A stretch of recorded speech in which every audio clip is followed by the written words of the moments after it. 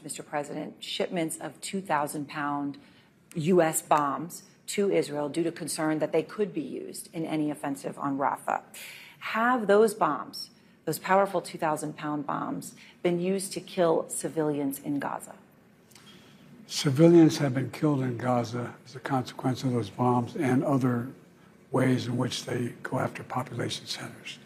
And I made it clear that if they go into Rafah, they haven't gone into Rafah yet.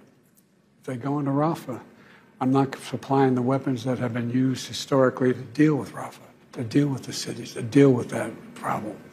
We're going to continue to make sure Israel is secure in terms of Iron Dome and their ability to respond to attacks like came out of the Middle East recently.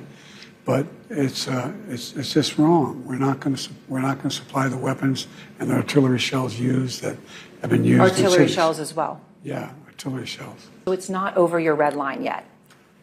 Not yet, but we've held up the weapons.